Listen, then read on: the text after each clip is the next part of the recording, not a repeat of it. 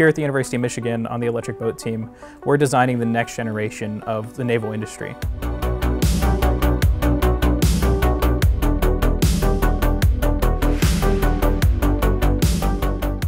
The University of Michigan Electric Boat Team is a student-led group that designs, builds, and races a boat to compete on the national stage.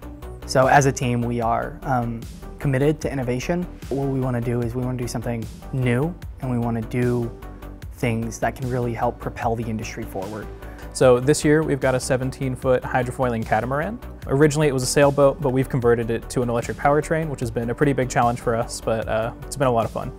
The marine industry currently accounts for about 6% of global CO2 emissions. So as an electric boat team, we are looking to decarbonize the marine industry. So pursuing efficiency and making a boat that can help the world get closer to zero carbon.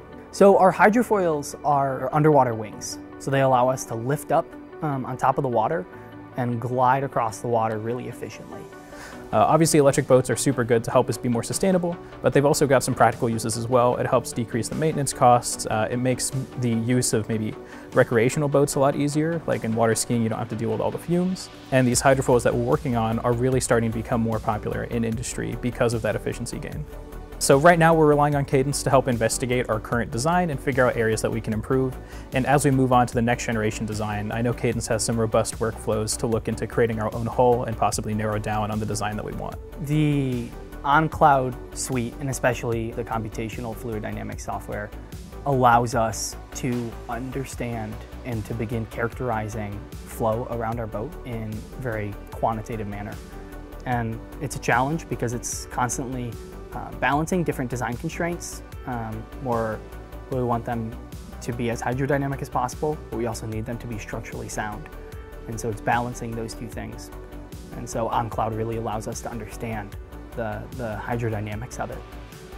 We're hoping that the flexibility that Cadence gives us by being a cloud-based computational fluid dynamics software will allow us to really explore different designs and be a little radical with our early thinking. And hopefully that will get us to a better, more efficient, faster, and more competitive design.